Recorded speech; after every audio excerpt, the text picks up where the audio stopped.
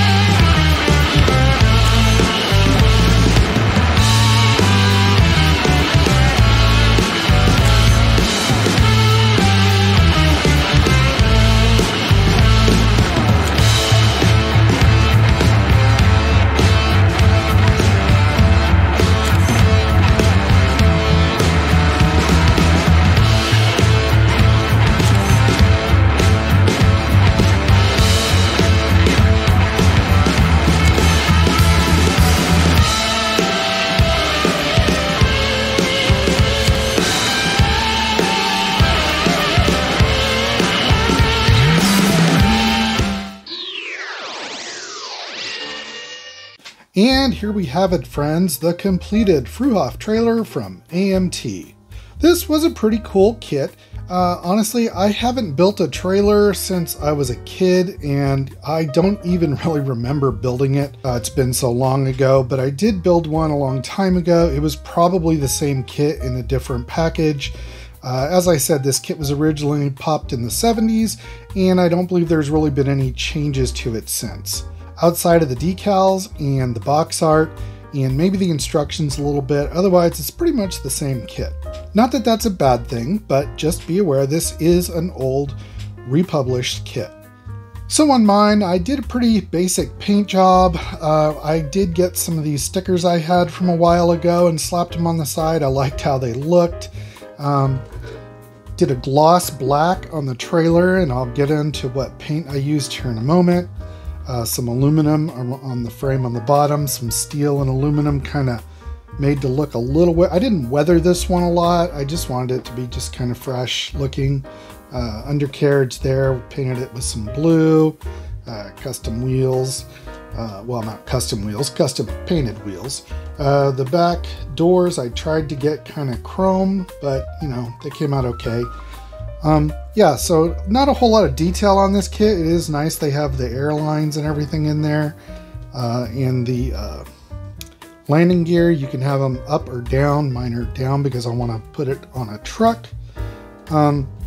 So yeah, pretty straightforward kit, pretty good build. I only had a couple problems with this kit. One, getting the walls together and properly set up to where they're straight and they're square is crucial.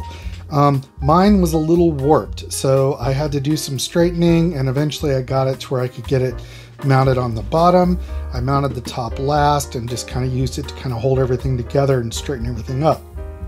The only other issue I had, the doors were really badly warped, and I did everything I could to flatten and straighten them, but I just couldn't get them to work well opening and closing, so I glued mine together and sealed the back shut. So it's not going to open and close, and that's okay. I'm not really going to be putting anything in it, obviously.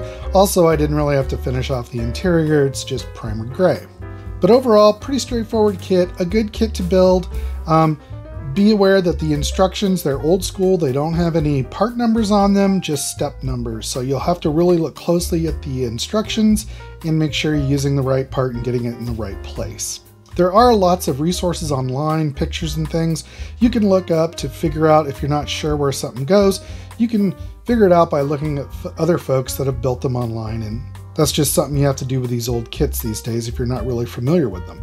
So one thing I tried out for this kit, because it is such a big kit, I tried out some new spray paint. Now this is it's Rust-Oleum, that's not new, it's a gloss black, but what's new is this cool little 5-in-1 nozzle. So you can change the nozzle, and that changes the spray pattern. And I had seen a couple other folks check these out online, and I wanted to try it. The cool thing on this one, it has a fan pattern. So when you're painting something big like this, you can fan it, and it goes on really well, surprisingly. You do have to be careful. Don't get it on too heavy. Just do lots of light coats. It actually flattened out, and the finish is really good on this. I also used this on another kit I'm building. You'll be able to see that one up soon. But yeah, really a nice tool if you just got something big to paint, or you want to lay down a nice glossy color. I mean, I put a gloss coat on this kind of to seal in the stickers, but really it didn't really need it. It was a pretty nice gloss coat all on its own. So if you guys see these out there with this cool nozzle, give it a try. I did. I really like it. One thing I will say, when you lay down the paint, it takes a lot longer to really dry, and you have to give it time to dry. I let this thing sit for about a week. I didn't touch it. And after about a week, it was no longer tacky to the touch. I didn't have to worry about getting fingerprints on it. And once it is dried, man, it is solid. I mean, this is solid paint. So yeah, definitely a high score on this Rust-Oleum paint. So that'll wrap up this episode and this build of the AMT Fruehauf van trailer. I hope you liked it. If you did, please remember to give me a thumbs up. And if you haven't already, please remember to click that subscribe button down below. It helps out the channel and I'd really appreciate it.